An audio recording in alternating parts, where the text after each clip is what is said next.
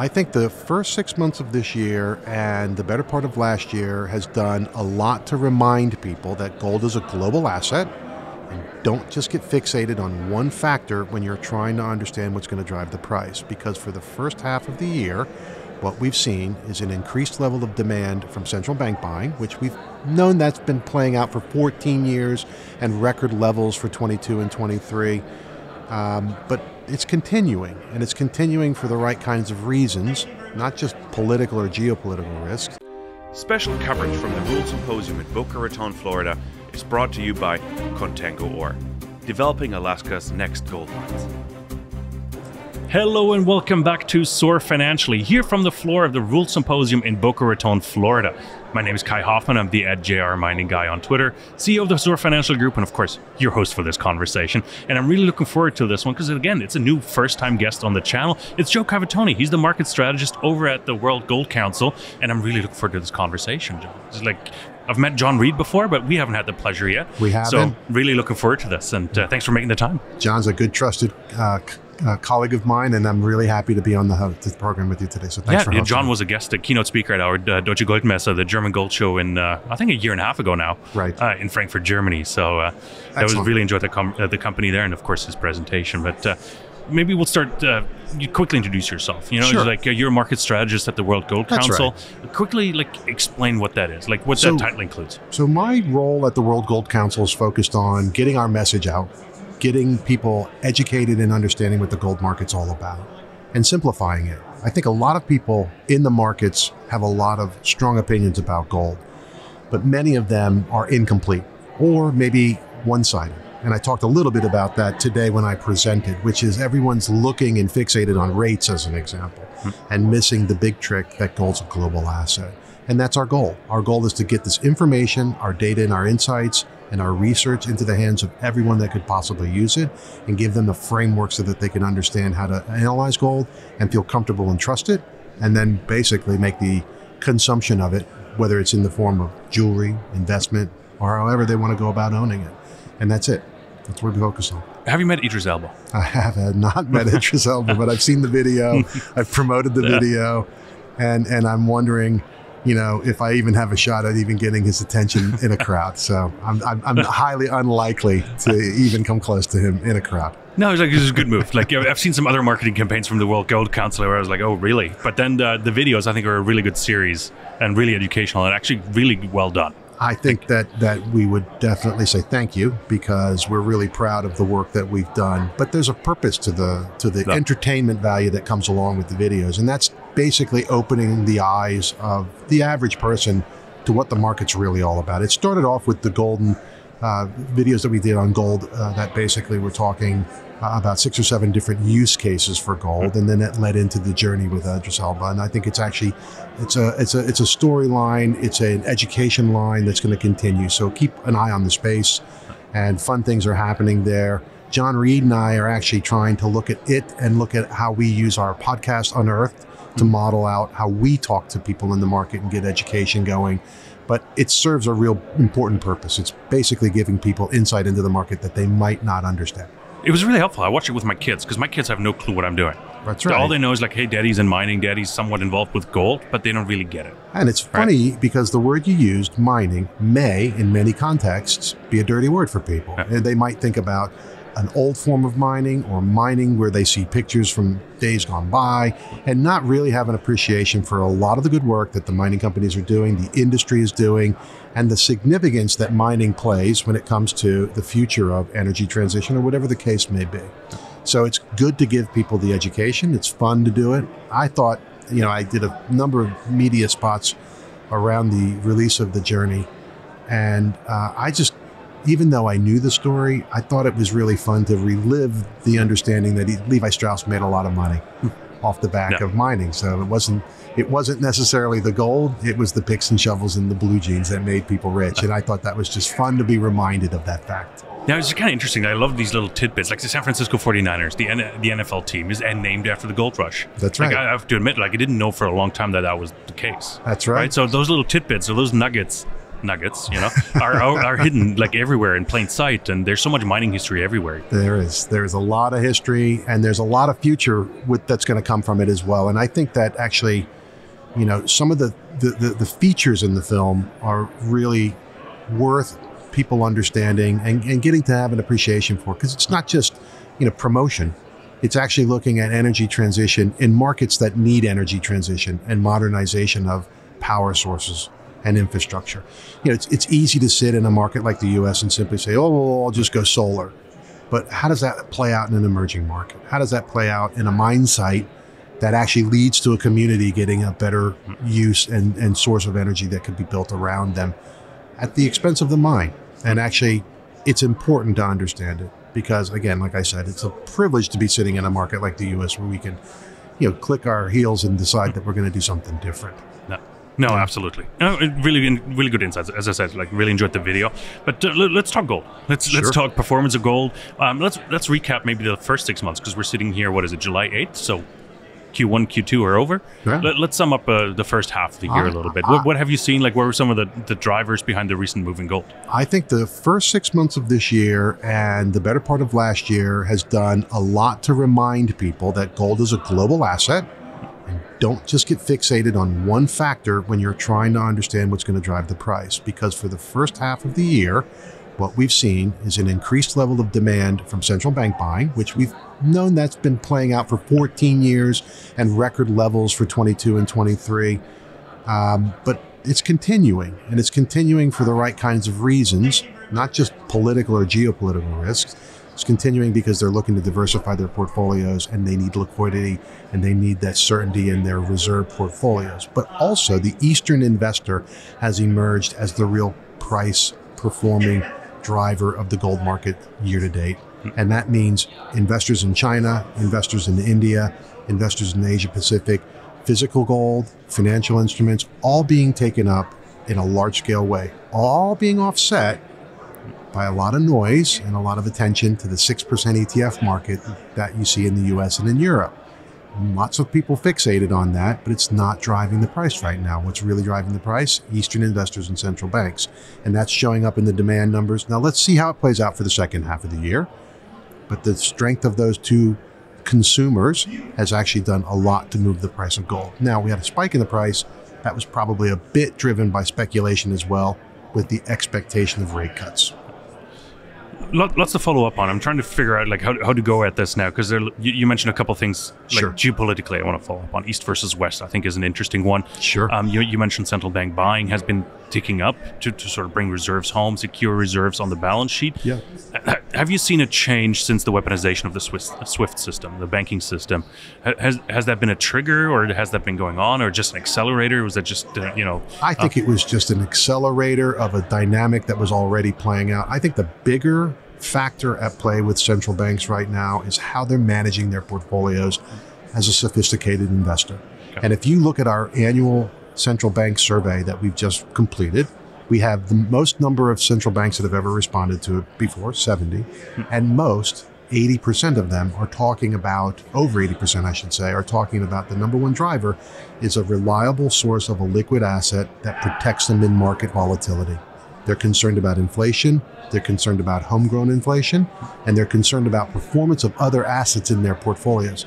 Dollar-based assets, and that's what they're looking at. They're not necessarily just basing this decision just on geopolitical risks or the weaponization potential of the dollar. They're looking at bigger factors at play. I was going to say, maybe break that down, a geopolitical climate a little bit as well. What are some of the answers, maybe, since you've done that surveys? You mentioned de-dollarization to a degree. You didn't say de-dollarization, but it sure sounded like it a bit.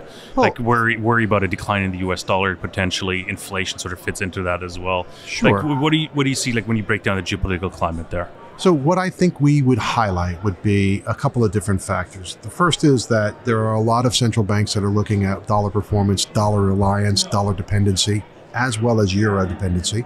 And they're signaling over the next 5 years that they will reduce their dependency on that. So that's the first thing that I'd say.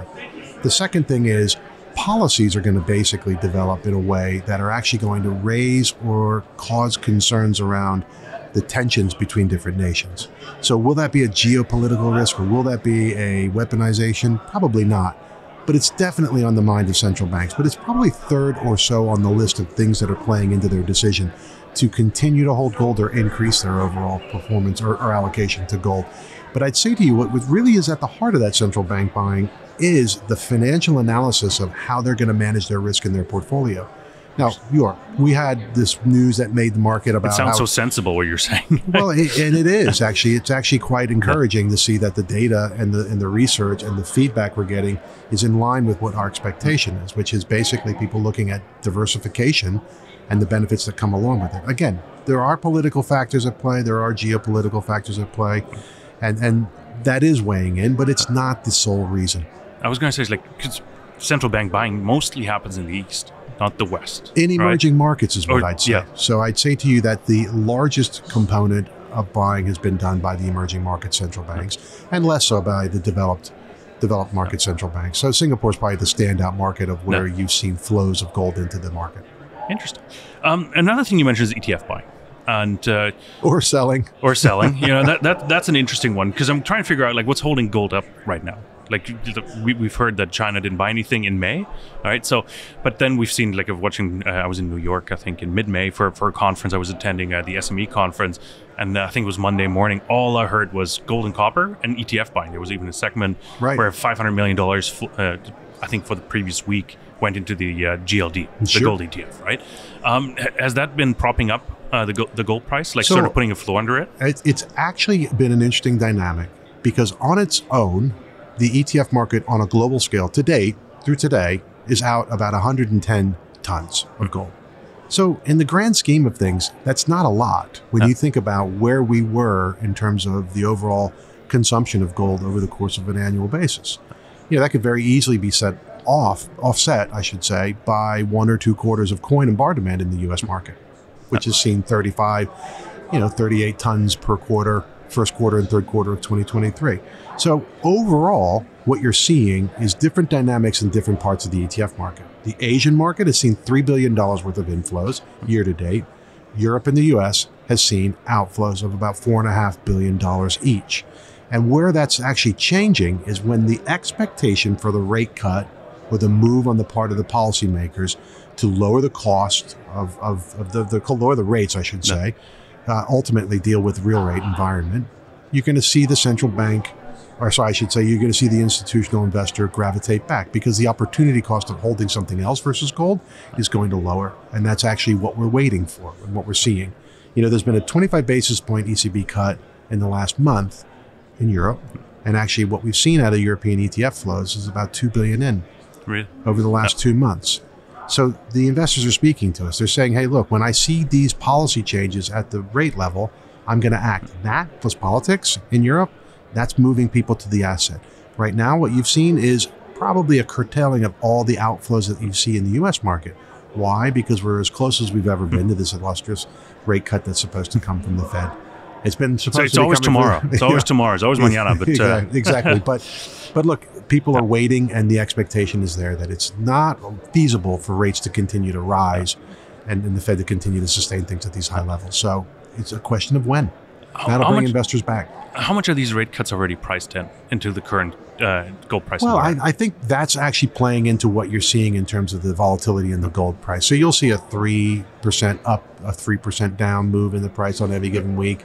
And it usually tends to come on the back of some signal, some message that some Fed president speaking, probably, or someone on the board is talking, and actually we're getting close to a decision point. And actually, that's what we're seeing. We're seeing it priced in there. But I ultimately think that the investor hasn't come back in large scale, because at this stage, would you be more comfortable with a 5% cash flow on a cash deposit right now at a money fund, or would you be waiting to see where rates are going to go and then move back to the gold market? I think the latter is the case. They'll wait for the rate market move. No. How do you weigh recession risks when it comes to that? When you look forward, hard landing, soft landing, depending on the scenario, I guess. But how does that weigh on the gold price, positively, negatively? I'm curious. I think if we see a recession develop, and that's a very realistic possibility that's still on the table, then that's going to be an environment that's going to be strong for gold. I think ultimately risk assets will suffer significantly. And what you can see out of 7 of the last 9 recessions that we've experienced, it's been a bull market for the gold. investment. And I think that that's what we're looking at as a possible scenario to develop.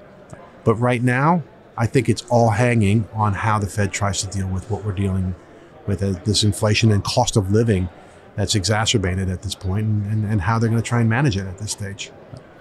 Coin and jewelry demand is an interesting one in the U.S. And really, I briefly spoke to one of the exhibitors here, and they're seeing, investors selling their gold just to cover credit card expenses. Like, have you seen a similar trend in your surveys when you look at it? Like, is that something you've been witnessing? Actually, we've got a lot of different market data on bar and coin demand. It tends to be pretty volatile in terms of quarter on quarter. It usually gets a lot of momentum on the back of a catalyst. We saw the invasion of Russia into the Ukraine drive a lot of money into the coin market in the US. We saw the banking crisis that we experienced draw a lot of money out of banks and into the coin and bar market. And with the Hamas invasion of Israel, we saw the same thing. So you can see these moments where things are spiking. And I think that ultimately, Democratic president has actually led more people to be owning gold in larger scale ways. But I think at this stage, what we're seeing is a definite slowdown quarter on quarter for first quarter. Expectation is the same for second quarter.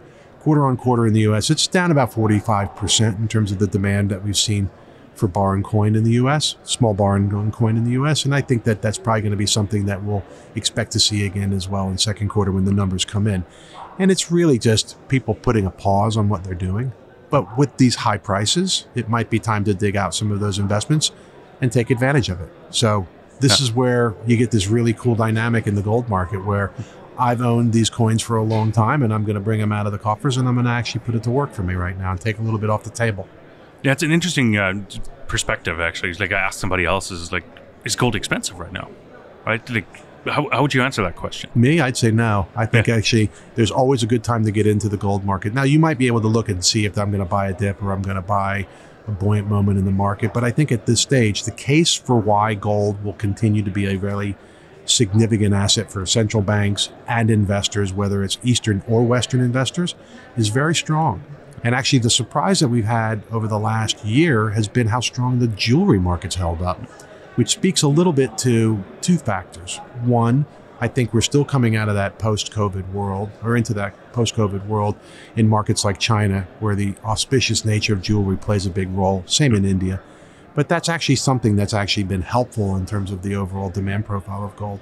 But I also think that it still forms a kind of savings in some of the emerging markets as well. Now, let's see where we come in at second quarter numbers. But at this stage, I'd say to you that bar and coin are probably more price sensitive than maybe investors.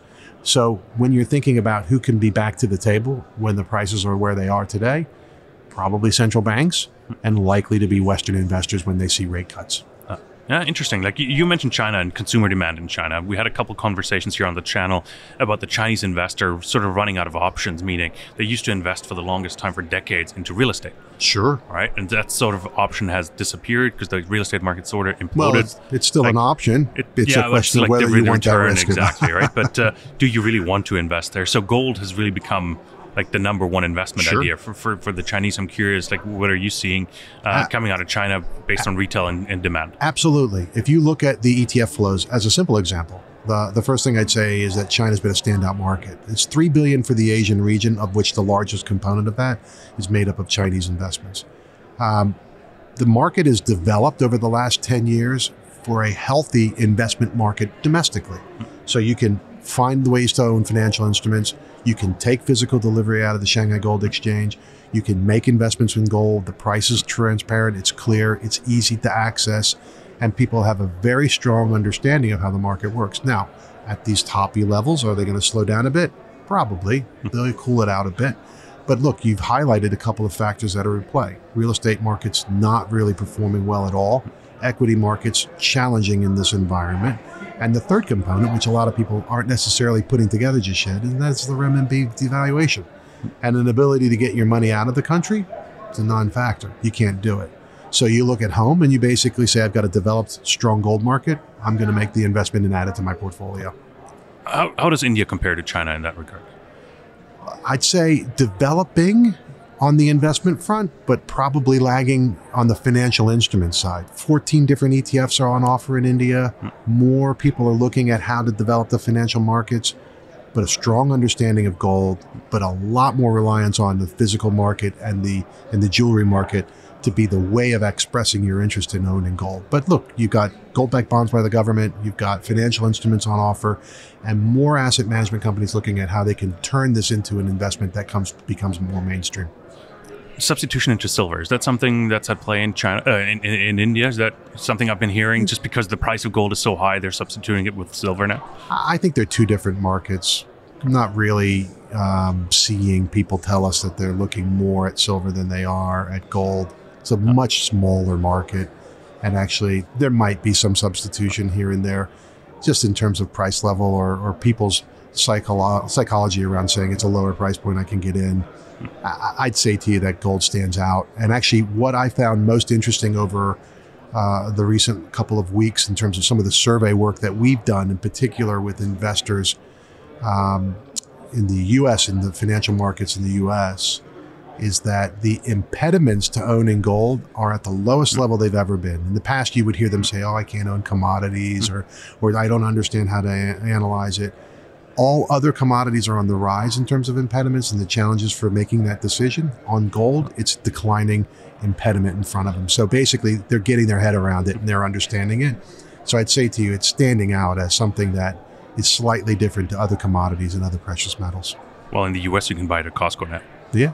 Right. Absolutely, so, you can buy it at was that Costco. Just like what you mentioned, impediment, like barrier to access, like look, gold? I think that's a fantastic development for the gold market. And what does it tell us? It tells us that a trusted distributor is basically saying, I'm going to serve the needs of investors through this channel. And guess what? It's working. And it's actually really exciting to see it. There's small numbers relative to the overall scale of the gold market on a global basis, but it just keeps reconfirming what we know. People want to buy from a trusted source, and they have an interest in adding it to their ownership. I'm still looking for an explanation why gold rose so sharply, like earlier in the year. Like speculation. Was it just speculation? I think a combination of a couple of factors. There was definitely some speculation going into it, but then there's definitely that strong demand. Don't underestimate how important it is to understand that gold's global, right? Those demand sources right now, central banks and retail investors in Asia, that's actually been a really strong supporting market. And the other factor, again, people are saying all this negative around ETFs. You haven't seen the big unwind of ETFs that maybe on its own, in a world where that's the only factor driving gold demand right now, that might have had a bigger price impact, but it hasn't. 110 tons of gold has been absorbed easily into the demand that's been playing out. I'm going out on a limb with the next question, because sort of my previous question hinted at, like, have you seen Saudi Arabia exchange renminbi for gold, for example? Because it sort of fit the timeline of the rising gold, where all of a sudden, like, a massive spike in price coincided with a bit of an oil trade, for example, between China and Saudi Arabia. I'm curious if you've seen anything like that. No, I haven't seen anything to that nature. I haven't seen anything around the barter trade. But what I would say to you is that gold actually can be used pretty readily in the form of reserves, as we've seen. It can be used pretty commonly amongst counterparts.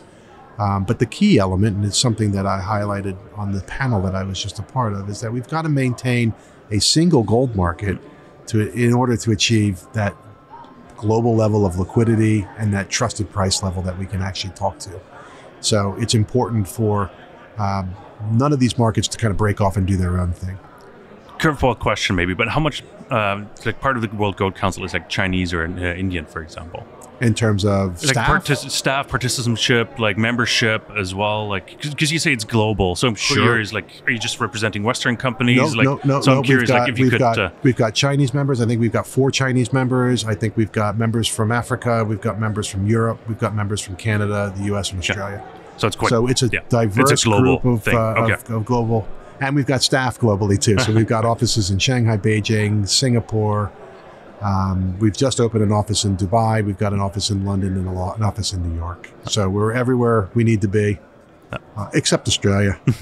No one's been able to convince us. It's too far. Or to convince our CEO to put an office in Australia yet. No, interesting. The report also mentions, like, the gold market is lacking a catalyst or in search of a catalyst to drive it forward. The question is, like, do we really need one? Do we already have it? Like, what kind of catalyst are we looking for? I think when we're talking about the catalyst that we need to see a shift in certain stuck behaviors. And I think that it really resonates well when you read the report that for those Western investors to come back to the table, something's got to change. Something's got to move. Something's got to happen. And right now, again, if you're stuck where rates are and they're holding firm and we're kind of flatlining for the rest of the year, is that more of, more of the same, or is that something where investors are just going to sit tight for now? And I think that's what we're talking to, is the fact that there needs to be something happening and there needs to be some form of clarity around the landscape forward, which will either give gold that move up, question the dollar's strength, or actually put at risk assets like equities. Right now, we're kind of treading water, right? And I think that that's what we're talking to when we say we need a catalyst. Yeah. It could be something as simple as clarity around the election in the US or what we're seeing in Europe, right? Is that the catalyst right now? A little bit of political uncertainty in France and actually a 25 basis point move. That's actually been a big impact to the investor sentiment in Europe. 2 billion has moved in already. And it's been over the course of 2 months. What is interesting, a good friend of mine or one of my best friends is actually a teacher in the US. And we were hanging out the other day and we were talking about the US debt situation. He's like, hey, you're completely out to lunch. Like, we don't care. Like, who's going to call us on our debt? All right? Like, we own 80% of our debt is internally owned domestically. Like, we were never going to call our debt. We're fine. Don't worry about it. All so, right? Like, sort of like, so my point is the mentality to think, like when you're looking at the ETF buying and the inflows and the overall maybe generalist demand in gold, is that something you seize? Like, well, we're immune to all this, what's happening in the market. Like, is that maybe the thinking to narrow-minded maybe? Or narrow-minded is maybe the wrong word. Sorry, I didn't mean to throw anybody under the bus. But like, is that maybe to US-focused? Optimistic maybe? Is like, hey, we're untouchable? I think so. And what I'd say is that if you think and you check the survey that we've put out and you read into the detail of what central banks are really telling us, what they're really telling us is that they're concerned about it. So the question is, what does it mean for those assets and their performance if these global investors step away from the U.S. market? And yeah, there's a large level of that that's consumed internally in the U.S., et cetera. But it all puts it all into question. And I think that that's where you have concerns. If a China steps away or a Japan steps away or whomever steps away from owning these assets, what's it going to mean and how's it going to look? And ultimately, the high rate environment impacts the U.S. at the sovereign debt level, but the high rate environment also impacts bonds more generally and actually credit risk more generally. And I think that that's something that's been on our mind quite a bit. Are we looking at, and I think it was brought up today at the conference, but is there a banking crisis developing? Are there risks around credit events that are going to develop around bond markets? I personally look at the privates market and I say to myself, you know what? That's a lot of question as to how that's going to develop and how it's going to play. And we know that there's been a lot of people chasing those trades, right? There's high yields on private markets, and just keep an eye on the space. It's risky. So Joey's like, we looked extensively at the first half of the year. Let's look forward a little bit. Sure. Second half of the year, lots of events, on the horizon. U.S. election is probably the biggest one the market looks forward to, or I'm not sure if they looks forward to, but the market is, it's going to keep us looking entertained. At exactly looking at. But what does your report say? Like, what do you expect for gold in the next 6 months here? We expect that rate cut will come in the second half of the year. It'll come in the U.S. and actually that'll actually be probably the most simple and probably the most pronounced factor that'll actually impact the Western investor sentiment. And I think that that's probably the biggest catalyst that we expect to see on the horizon. When you start looking at other catalysts, like the outcome of the election, the outcome of different political issues that are developing more globally, those take time to develop. You'll have a reaction to the election outcome, but then you have to see how policies start to develop. So there'll be a little bit more of a longer term trajectory before they start weighing in on the gold price and the gold investor sentiment. Now look, things move faster than they've ever moved before, so people might be able to assess that quickly. And we know both candidates as they stand today, as we speak, we've seen their playbooks. And so we have a pretty good idea of how their policies might develop. So it might happen a little bit quicker. But I got to jump in here. It's like Joe's like, get into your head, like which candidate is better for the gold price? Oh, without better getting for the gold political, price? like I don't care about the political side, but who would be better for the gold price? Well, I think what you'd find is that there's a community of investors that would simply say, if there's a Democratic win, then we're going to go back to putting gold into our coffers because the tax and spend environment is actually one that's going to be a concern for them. So that would actually bring that level of investment back. But on the flip side, if a Republican wins, it'll be all about strengthening the dollar and bringing things home. What's that going to mean? Are we really going to be able to get out of this inflationary environment? And is that going to be something that's going to actually be good for gold? Possibly, yeah, it could be. So I think both will have benefits that they could bring to the gold market in terms of the outcome from the election. But I also think that we have to keep in mind how the policies will develop, and that's what we don't know. So we know what the playbooks have been in the past, but I don't know if we have a clear picture of exactly how they're going to develop in the future. And the geopolitical risks that come along with a Republican win could be pretty high, in particular China risks. I'd like to see how that develops over time. Any other catalysts you're looking for, like in the second half of the year? Anything that we should be paying attention to? I think, again, it's about monetary policy more broadly on a global scale. I really am intrigued by the fact that the ECB cut has done what it's done for the investor flows on the short term. I'd like to see how that plays out a little bit more, and those are the factors that are on my mind. Yeah, it's interesting, almost mind-blowing how you can contribute $2 billion of flows into ETFs to a 25 basis point cut. Well, these are investors that are speaking to us. Yeah, interesting. Right? Didn't expect that to immediately show an effect, right? I have one last question for you, and I just warned you briefly before it, but the World Gold Council, and we've seen comments about it. Do you see the World Gold Council ever emerge into a role where it could be like an OPEC, where it starts controlling the supply, actually, meaning the world gold production does? Is that? I know it's a far-flung question here, but I'm curious if that's the answer is does make sense. The answer is no. We have a very robust governance structure where members are informed and understanding our business strategy, and our business strategy is run by the organization. And it's actually focusing on market development. Most of the member firms that we have are intent on bringing out as much production as possible. I can't think of any that don't want to do that. And what I would say to you is that we're focusing on increasing consumption and demand. And that's where our energy and our resources are spent. So as long as we continue to be successful with that, then we have no reason for our member firms to hold back production or even think that way like OPEC might. I think the other thing that I'd highlight is aspirationally, we can see a world where the LBMA, the World Gold Council, and other organizations work more harmoniously to actually continue to do market development to increase trust, transparency, and overall consumption of gold. And that's where we're spending our time and energy. We're looking at areas in the market, for example, artisanal mining, where we've sanctioned a report to be written by Dominic Robb. And actually, the idea there is to simply say, either you're with the mining market and actually coming to the market with transparency and actually we are understanding how that market is working. Otherwise, we're going to basically warn people against it and say, don't deal in that side of the market. And we're working with central banks similarly to say, how can we bring those corners of the market into the light and bring trust and transparency to those as well?